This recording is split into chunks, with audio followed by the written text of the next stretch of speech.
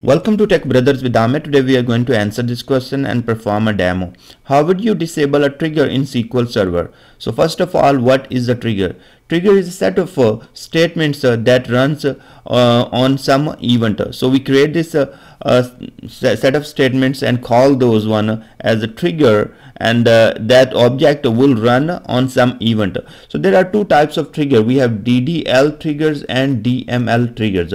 So DDL, data definition language triggers, they will fire on events such as create, drop, store procedure, maybe create a database, drop table, create a database, drop user, and all those DDL events. Now the next one are DML, data manipulation language triggers. They will be triggered or fired on events such as if you are inserting a record, deleting a record, or updating a record from a table. So let's go to SSMS and take a look. Right now what I have a DML trigger here. So I'm going to perform the DML trigger first, and then we will go to DDL, and we will learn how to disable them at the end. So I have created I'm going to create a table called salesperson. So if you see here, I have a definition here: salesperson ID, first name and last name, and let's create this table in the sales database. So now this is already existing. Let me drop it real quick. I was testing my scripts before I can start the demo, so that's why I created all of them. Okay, so now what we have here, I'm going to create this table.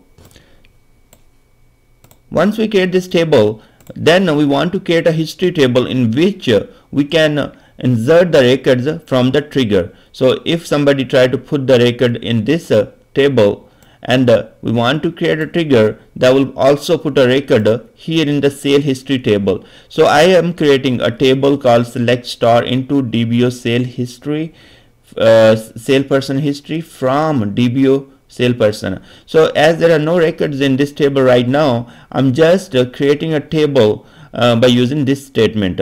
So if there would be records here, they will be also inserted into DBO salesperson history, but right now there is none, so it will just create the definition.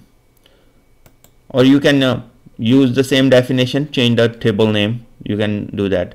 So now we have tables ready. We have our main table ready, and we have our history table ready where we can insert the records from the trigger. So they both have the same columns. They have a salesperson ID, first name, last name, and you can see that. So they are having the same columns. Now let's go and create our insert trigger. So we are saying create trigger and given the name of the trigger, and then we tell on which table do we want to create the trigger. So we are creating the trigger on the DBO salesperson, and then we want to define we want to create this trigger for after insert, maybe after update, maybe after delete. So in this case I'm creating this one for after insert. So if somebody try to insert the record in this table, then this trigger will fire. So now we have a begin part of that, and we say insert into, and we are putting the record into history table, and this statement select star from inserted. So there are two logical tables in the trigger. Those are called inserted and deleted. So in this case when we insert the record in the DBO sale person table, the record will be also inserted into the inserted logical table, or you can call magical table, or they call temp table. So whatever you call this one, so the record will be also inserted here. If you are using the trigger for update or delete, if you will delete the records will be in the deleted table. If you will insert the record, so there would be records in the inserted as well as the records will be in the deleted. So these temporary tables we can use only inside the triggers. So I am using this one for inserted operation, as our trigger is for insert. Now let's create this trigger. Alright, so our trigger is ready. Next part is insert a value in the salesperson and see if the trigger is working correctly. So right now we don't have any record in any of the table.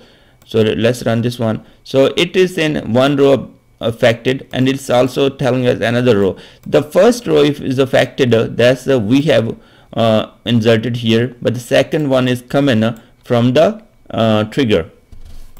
Now let's go back and take a look on our table. The both of them should have only one record. So if we can see that they both have one record, that's worked correctly. Now consider this one. We are working on ETL job, and we want to load millions of records, but we do not want to fire this trigger. One way, we can just drop the trigger there and load the data and recreate the trigger, but we can disable this trigger. So how we would disable this trigger? First of all, the triggers are created on the tables. So as we know that from the definition, we said that create trigger name on this table. So DBO salesperson is a table where we create that trigger. So we go here, and then we have triggers here, and then we can right click on the trigger and say disable. That's one way. But we might not have a permission as you and me to go here in the production system and say disable trigger. So one way, we disable this trigger, this will work fine, and this will show us the red down arrow as well.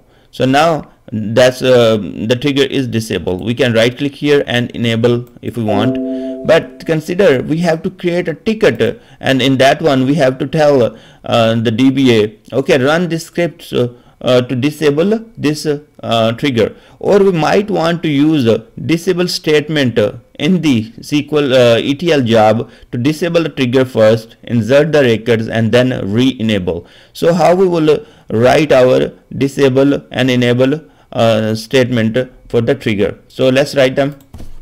So we will say disable, and we say trigger, and then we have to provide the name of the trigger. And the same way what we did here when we created the trigger, we said that create trigger, name of the trigger, and then we said on table. So here when we are disabling it, we also have to tell the table, because the same name of the trigger can happen for maybe another table. So we want to define the table name here. So if I run this one now, right now our trigger is enabled, and if I run this statement, it will disable the trigger.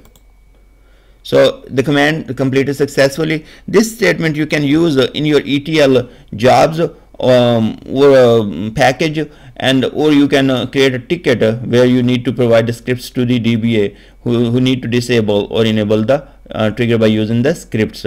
So if you see here, let's go back here and refresh. So it is showing us the red down arrow. That means the trigger is disabled now. If I want to enable this, let's run this record and see if it is really disabled. So now it inserted only one row. It didn't insert the row in the history, and trigger didn't fire. So we should have two records in the first table, salesperson, and we have only one row in the history table. That worked fine.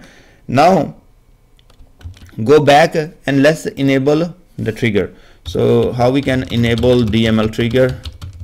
And then we say enable trigger, and then give the trigger name and table name. Let me copy this one. Okay, here once we run this one, now we are enabling the trigger. Let's refresh. So we see that, okay, so the red down arrow is gone, so the trigger is enabled now. Let's insert one more record and see if it is really working. John, and I'm really bad coming up with the names, so I'm putting John, Mike, and insert this record. Now we should have three records in the first table and have two records in the history table. So what we see here, we can tell from here, yes, the trigger get fired and the record is inserted into the history table. So that worked fine, as we can see in the source as well as in the history table. Now let's go to the DML triggers. So I have the script ready for you. So what I'm doing, I'm saying create trigger when I said let's go to DML, we need to go to DDL triggers. So create trigger DDL, name anything you like. I just start with DDL, trigger and table. So this is the name of the trigger. Then you say on all servers. So we are creating for the entire server. And then for create table, I can put any events such as create procedure, drop procedure, create database, and all that. Right now what I'm doing, I'm only doing for the create table. So what I'm saying, when somebody try to create the table, what you need to do, you need to print this statement, and this is the event you will be selecting. So only I want to print that command text. So from here we have different events, so we can get the username who created the table, we can have date and all those kind of different information coming from these event data. But in my case I'm keeping it simple. My goal is to show you how to disable it, not to teach here how the DDL triggers can be written. So yes, you can create order table and then use these events to put the information in those order table, and if somebody drop the table or create a table or drop the database and do any DDL statements, then that information will be saved in those in that ordered table. Now let's create this trigger. Now the trigger is created successfully, but as we said that this trigger is not on database, this trigger is not on the table. So we will see where we will see this trigger. Let's go back here, and as we said that on all servers, so that's where server objects. So we are going to go to server objects and then triggers, refresh it, and that's where we will see our DDL trigger, and it is called DDL trigger table. That's what the name of the trigger is. So how you will disable or enable this one? Here you have a disable, you can disable it, but if you will disable this one, it would not show you the red down arrow. So you can't really tell this trigger is disabled by just looking at it. So when you click it again, it will give you enable. So this is where you can tell if the trigger is disabled or enabled. If you enable it back, now the next time when you right click here, you will get the disable part only. So that's the way to enable or disable DDL trigger. Now one more thing, we were not able to script out. We can script the trigger as create to drop and create, but we were not able to script the disable part or enable part of the trigger in both cases, for DDL or DML triggers. So we have to write by ourselves. In this case, what we will be saying, disable DDL trigger, and then we will say enable. Okay, right now it is the enable, and let me do one thing. Let me create a table so we can see it is working fine or not. Test 2, and I will say ID integer. That's it. So if I will run this one, it should print a statement here. So it is telling us create table DBO test 2, and in the message it say table created successfully. That's what we are printing. So it is working fine. Now let's disable this one. Disable trigger, and then we give the name of the trigger, and then remember in the DMLs we said that disable trigger and then trigger name, and we had to provide on table. Here what we will be providing, on all servers. Now let's run this one. Sorry, I wrote 2 ons. Now the trigger is disabled. We can't really tell as from here, but if I right click here, now I should get the option of enable because it is disabled. Let's refresh it one time, and now it has enable option. So that's working fine. Now if I create another table with 3, it will not give me that message, but it was given me before. So see, if it didn't give me that statement or the message, so it is disabled now. Let's enable now. We need to copy the same script and just replace the keyword disable with the enable. So that's how we can enable the DDL trigger. Let's run this one. So it is enabled correctly. Now if we go here and refresh, so we don't get the wrong information, once we refresh we will see it is ready to disable because we have enabled it. If I run the statement now for create table, let's say create 4, now we will get that statement as well as the message. So we got the statement what we ran, and then we got the message as well. So these are the different ways you can enable or disable DML and DDL triggers. Thanks very much for watching this video, and all the scripts of what I used here in this video will be available at sqla.blogspot.com. I will create a link and also put in the description. Thanks very much, and see you in next video.